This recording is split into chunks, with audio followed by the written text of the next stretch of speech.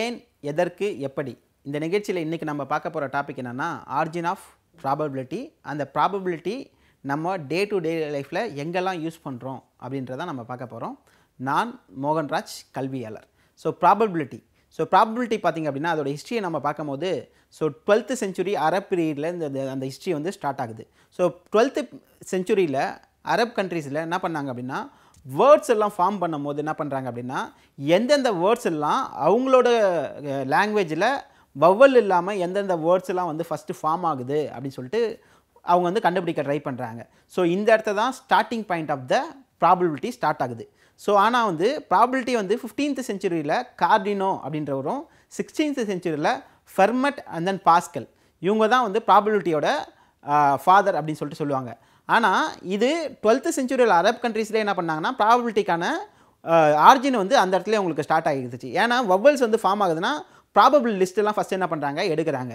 அதே சமயத்தில் ப்ராபபிலிட்டிக்கும் ஸ்டாட்டிக்ஸ்க்கும் கொஞ்சம் ரிலேஷன் இருக்குது, அதேமாரி டிஃப்ரென்ஸ் இருக்குது. ஏன்னா ஸ்டாட்டிக்ஸ்ன்றது ஏற்கனவே ஒரு டேட்டா இருக்குது, அந்த டேட்டாவை ஃபஸ்ட் என்ன பண்ணணும் கலெக்ட் பண்ணி அதை அனலைஸ் பண்ணுறது தான் வந்து ஸ்டாட்டிக்ஸ். கலெக்டட் டேட்டாவை அனலைஸ் பண்ணுறது வந்து ஸ்டாட்டிக்ஸ். ஆனால் ப்ராபபிலிட்டி ஏற்கனவே இருக்கிற டேட்டா பழைய ரெக்கார்டை வச்சு இப்போ என்ன பண்ணுறாங்க அனலைஸ் பண்ணி இப்போ வந்து சும்மா உங்களுக்கு வந்து ஒரு ரிசல்ட்டை கொடுக்குறதான அது ப்ராபபிலிட்டி அப்படின்னு சொல்லுவாங்க. ஸோ ப்ராபபிலிட்டி நம்ம கண்டுபிடிக்கணும்னா நம்ம யூஸ் பண்ணுறக்கூடிய ஃபார்முலா என்னென்னா N(E) / N(S) அப்படின்னு சொல்லுவாங்க. ஸோ N(S) அப்படின்றது என்னென்னா சாம்பிள் ஸ்பேஸ் அப்படின்னு சொல்லுவாங்க.